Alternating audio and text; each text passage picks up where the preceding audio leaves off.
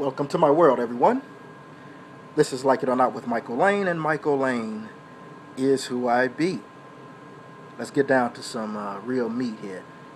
As you all may know, the Boy Scouts have officially allowed homosexuals, openly gay as they call them, it's really openly homosexual, but openly homosexuals to join the Boy Scouts.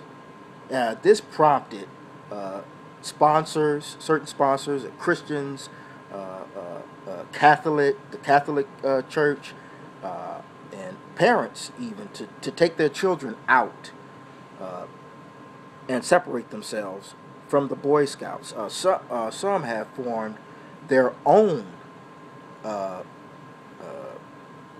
form, like similar to the Boy Scouts, but this is really standing on what the Boy Scouts stood for prior to it, which was not allowing any homosexuals in this organization.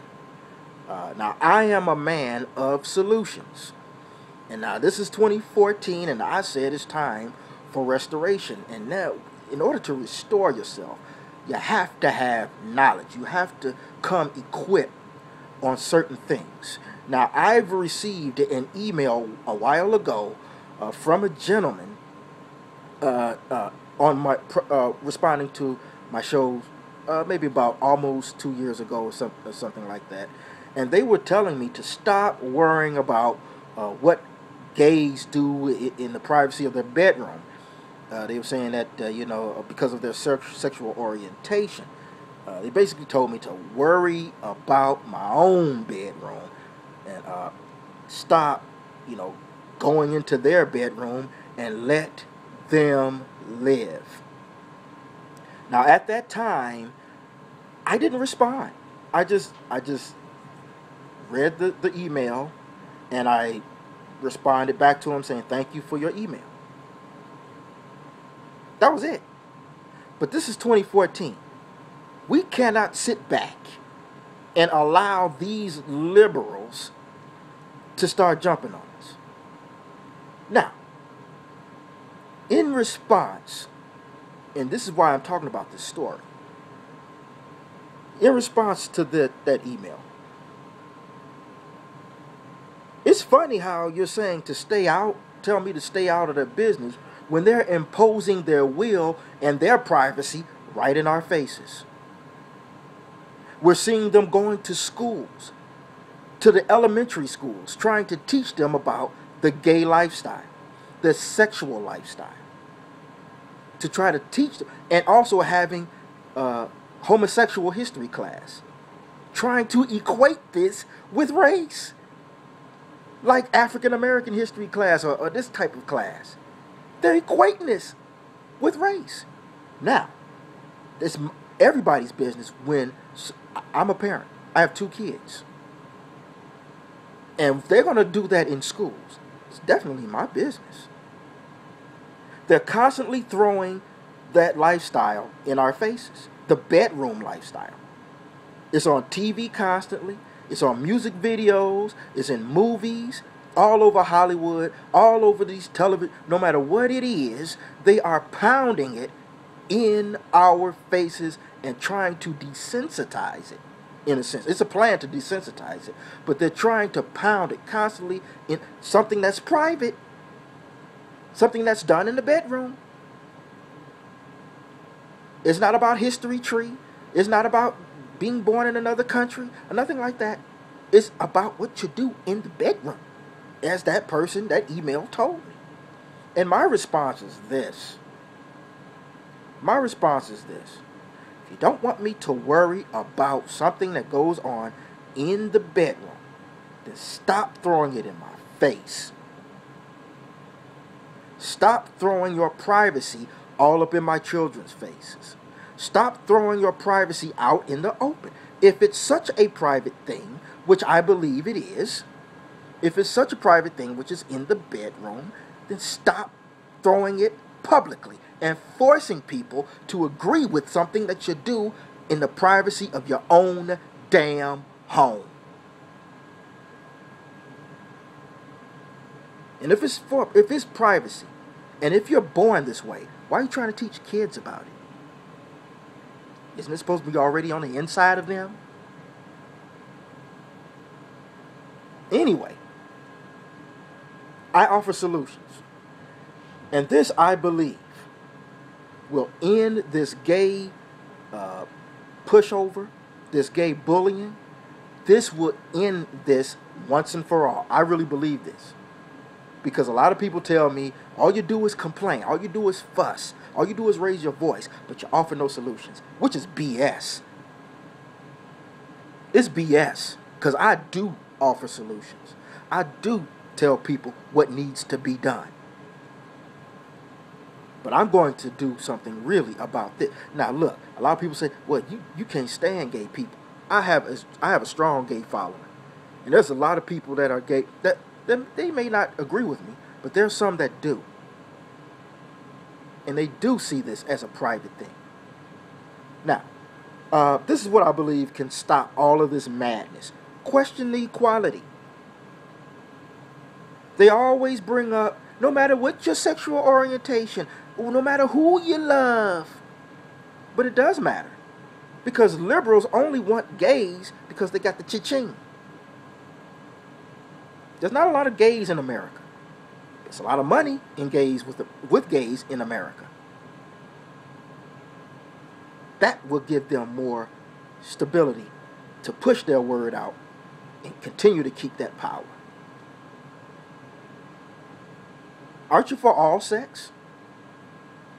It's about sexual rights, not civil rights. This is not about race. They weren't born in another country. This is about alternative sex.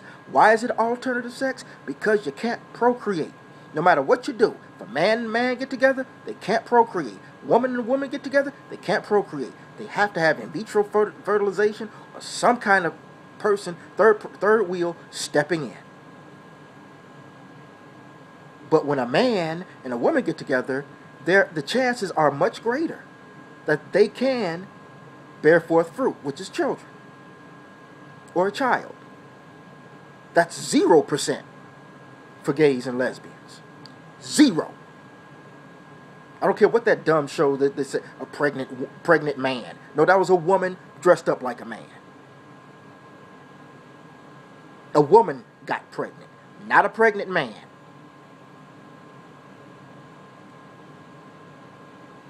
And then also question why they get upset about bestiality. You can't compare homosexuality to bestiality. Wait a minute. Are you insulting the bestiality community? Are you insulting the swingers community? Are you insulting the polygamy community? But how can you say that? How can you compare us to that? It's alternative sexual lifestyle. It's an alternative sexual life. Of course you don't do the same thing, you dumbasses. Of course we're not saying that. We're not saying you do the same things, but we're saying it's under the alternative sexual lifestyle. That's what we're saying. But they are doing this purposely because they don't want that Pandora's box to open. Orientation means identification. That means anybody can identify themselves whatever they want to identify themselves as. So if they want to impose their will on the Boy Scouts, how about the porn people impose their will and put themselves as leaders of Boy Scouts? How about the swingers put themselves and force them to change their ways and change laws? How about bestiality people? The bestiality kids. How can you do that? You can't say that. They were born that way. No, they weren't. That's a crime. They're trying to separate themselves from that because they know if you open up that whole box of alternative sex, because you can't let one in without the other, or not one in without the others with an S at the end. You have to include each and every other alternative sexual lifestyle. They know it. And you know, and they know that all of America is not going to go for letting people marry their pets, marry their horses, marry whatever, or marry 5, 6, 70 people all at once. They're not going to go for that. That means if they can't go for that, then they can't go for them because they are under the alternative sexual umbrella. And when America is starting to do all this, that Pandora box is opening. Because you know why? If you only work and fight for one branch of the sexual alternative lifestyle and you close the door for the rest, it is unconstitutional. That changes everything. That shuts them up. Take a stand for the others and see what happens. They will get mad at you. And how dare you compare? You can't be mean. You're doing the same thing. Remember when you told us, don't knock something you don't understand? Then you're knocking bestiality. You're knocking swingers. You're knocking polygamists. You throw that right back in their faces. That's the solution. You throw that right back in their faces. Not just to GLAAD and all these other people, but you throw it back at these politicians.